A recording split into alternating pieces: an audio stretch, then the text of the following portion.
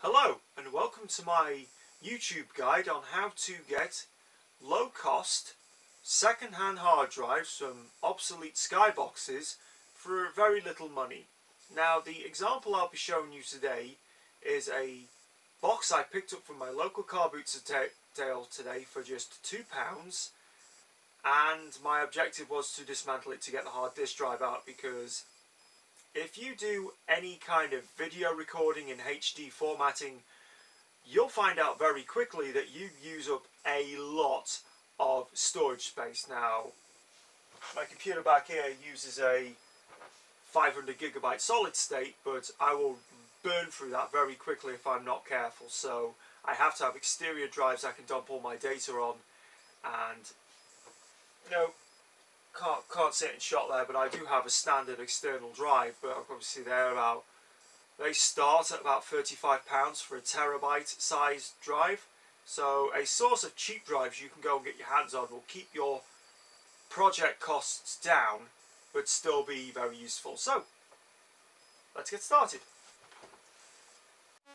Right, the tools you'll need to take apart a skybox really aren't much.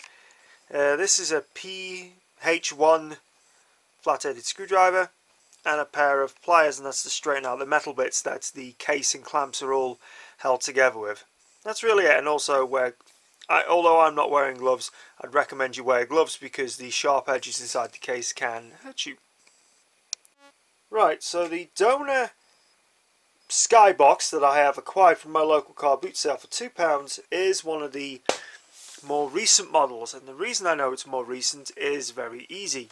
If you lift it up and lock on the front, it says 3D Anytime. That lets me know that this is a more recent model, and even if I wanted to plug this in and see if it was any good, I'd even have the old card.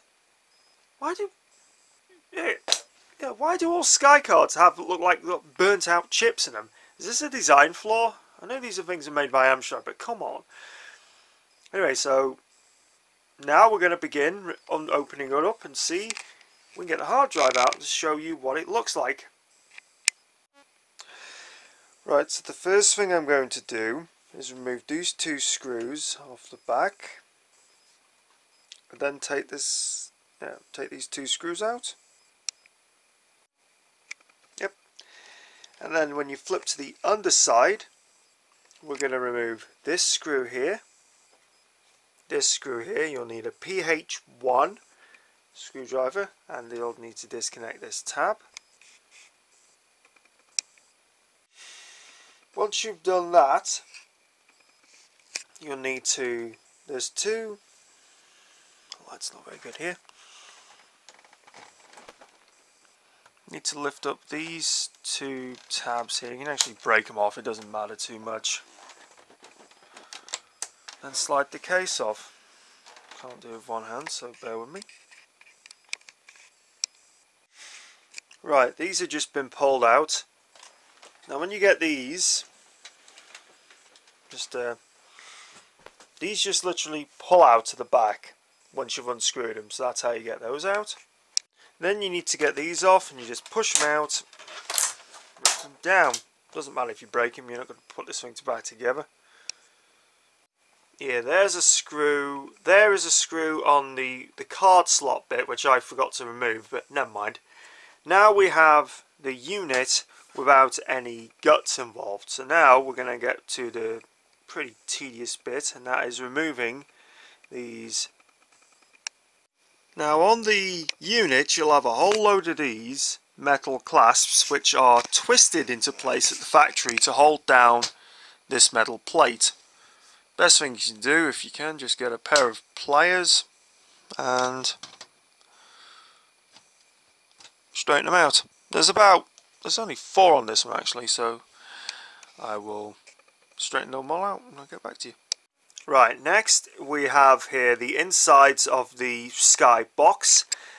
I'm going to guess that is a motherboard, that's your input board, that's a card reader. If you want to yell at me in the comments, whatever. They've actually bothered to put a fan in this thing nowadays, which is good.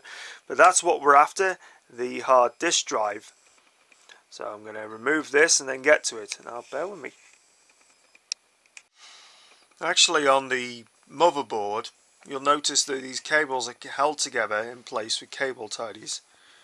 Recommend you get a pair of snips or a pair of scissors just to, I'll show you on this one, and get it underneath and get them loose. Do all three. Now you're going to pull out connection cables and pull out the SATA lead, which is handy. Actually it clips at the top, so just push that out, it's at an angle. Okay, so get them out of the way because you actually want those. So you want those so you can connect them to your PC if you don't use a dock. Remove that screw. Hold on. If anyone's remotely interested, this is the CPU that powers the board. Now to lift this board off, you have to lift this off so it's held in place with here. This is not going to be dignified, so you have to do it with two hands. On the front, on where the main control board is kept, zoom in there, you need to straighten out these little metal tab switches. There's 1, 2, 3, 4 of them that I can see, so I can actually pull this off. Okay, now you need, once you've taken that off by hand, and bearing in mind you have to press those two back as well, you have to undo these two screws because that's part of the hard drive cable. Hard drive caddy that holds the thing in place.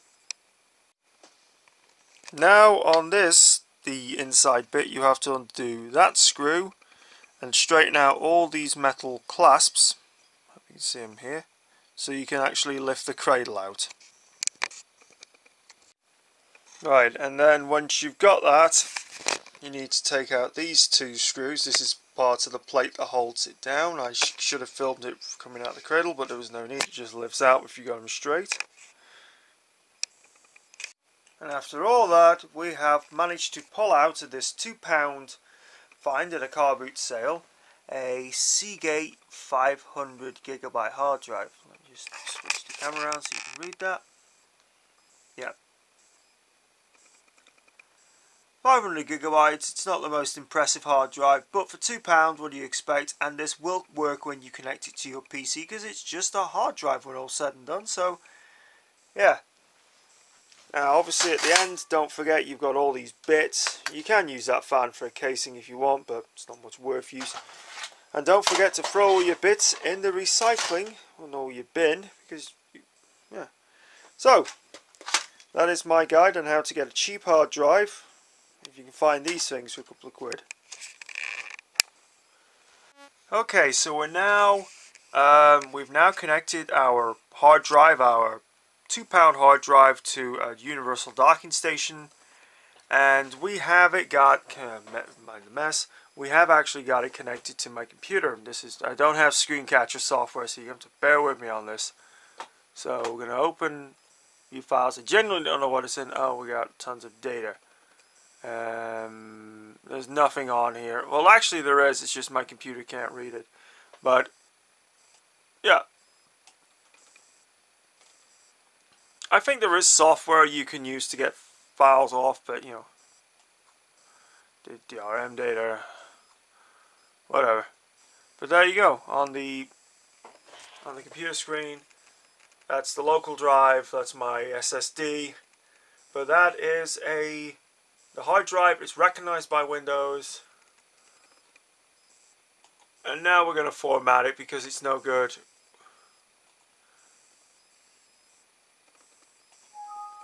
Of course, yes. Yes, I do. Right. So there you go. We're now formatting this drive so I can use it for data storage, and there you go. It does work. That's my little £2 hard drive.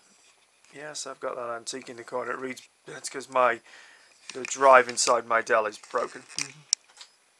So that was my guide on how to take apart a Skybox so you can utilize the hard disk drive for a cheap means of storage if if you need storage on a budget. I mean, I paid £2 for that Skybox, and it was not even 10 minutes work to take it apart and get the hard disk drive out. I've shown you on my computer.